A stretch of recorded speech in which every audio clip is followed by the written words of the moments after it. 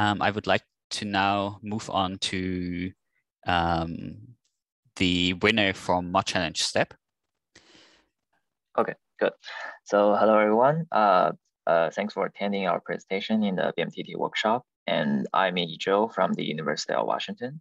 I'm glad to introduce our method called HVPS, a human video panoptic segmentation framework, which is the winner of the track 1 on the MOT challenge staff leaderboard. So firstly, briefly talk about the background of this challenge. So the track 1 in BMTT is the video track. It aims to assign the semantic classes and track identities to all pixels in a video based on a monocular camera. And the dataset, we consider the MOT challenge step dataset, which is extended from the existing MOTS dataset with the spatially and temporally dense annotations. And the evaluation matrix is STQ that jointly considers the segmentation and tracking performance. And finally, our proposed HVPS got the winner with the 48.6 STQ. So our presentation will include this following 4 parts. Firstly, I will briefly go through our method and then talk about the human tracking and segmentation part. And then for the segmentation part, and finally show some performance and demos. So the original step is divided into the panoptic segmentation and then assign the instance tracking ID to each mask.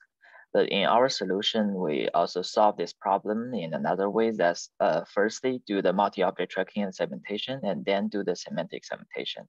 And I will introduce these 2 steps one by one. So the overall framework of our MOTS method is shown in this figure.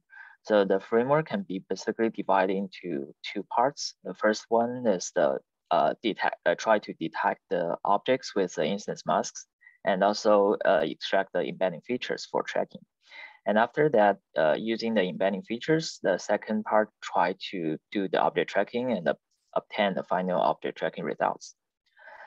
So the firstly, the images are sent into the mask RCN-based architecture with an actual embedding head to do the object detection and extract the bounding box embedding features. And secondly, we use the spatial attention map for each detection from this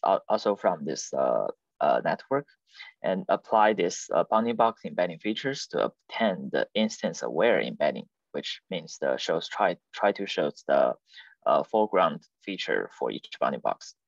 And after that, these instance aware embeddings are sent into the tracking stage. And a Hungarian algorithm is firstly implemented and cooperating with the STR, which is the short-term retrieval, to associate object in short-term. And then we also apply the Ray ID as a post-processing stage to link the tracks with long-term occlusion.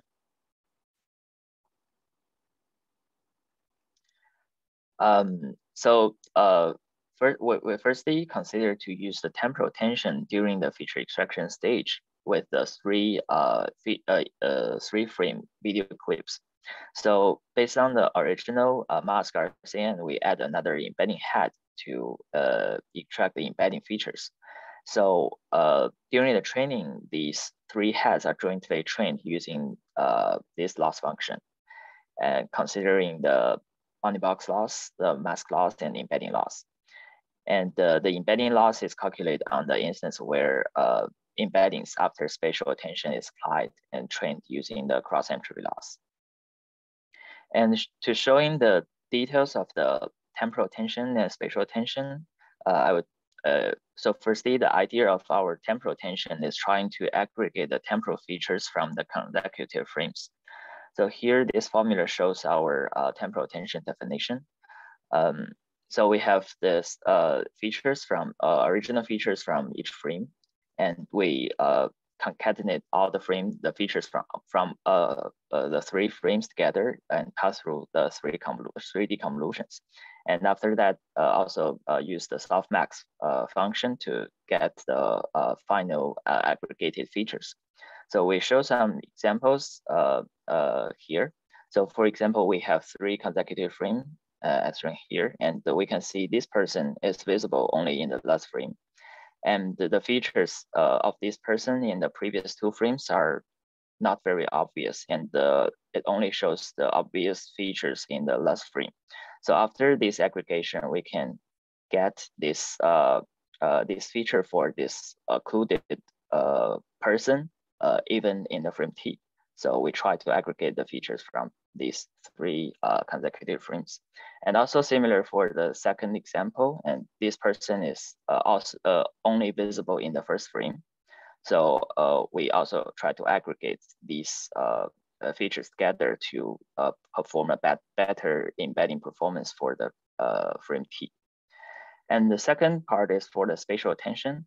The idea is to keep the foreground features and suppress the background features.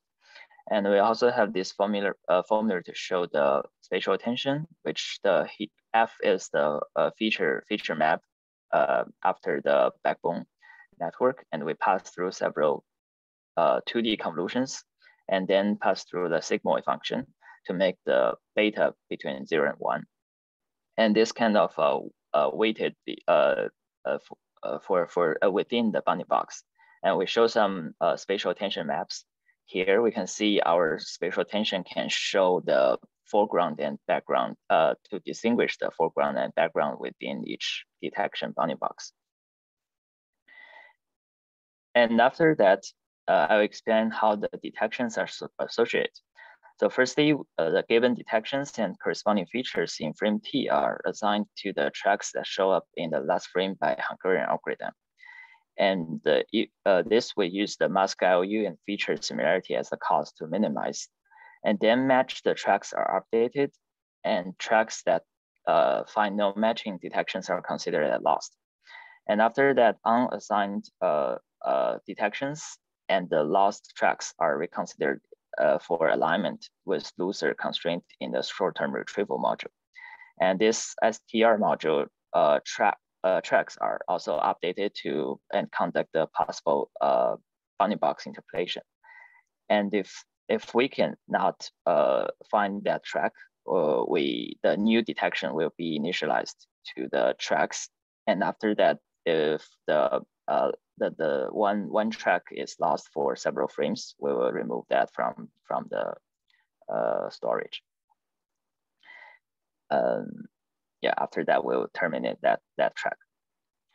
So for the Hungarian matching, we include the mask IOU between the detections of the live track in the last frame and the current detections.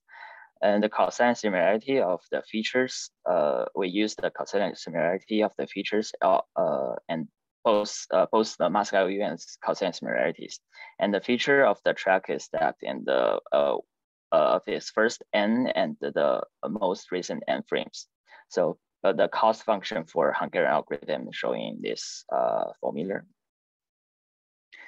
And after that, I will introduce our semantic segmentation part. Our semantic segmentation is using based on the efficient PS module, and we train this module on the KT panoptic segmentation dataset, and then fine-tune on the MOT challenge step dataset.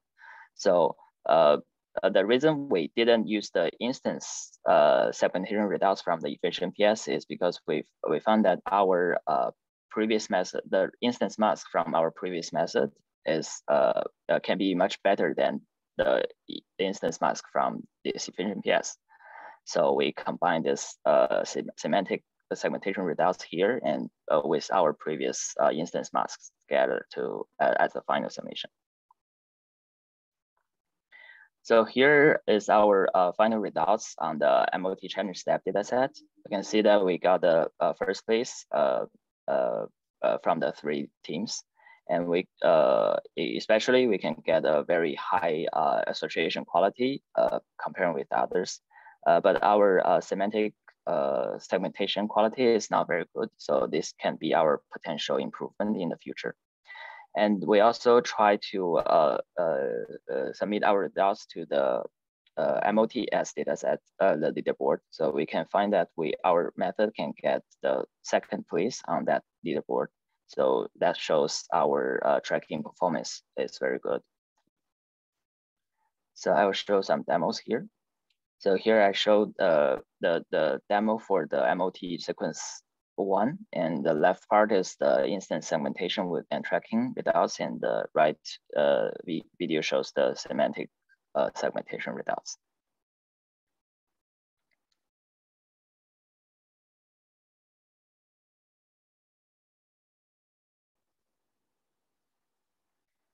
And this is a demo for the sequence 7.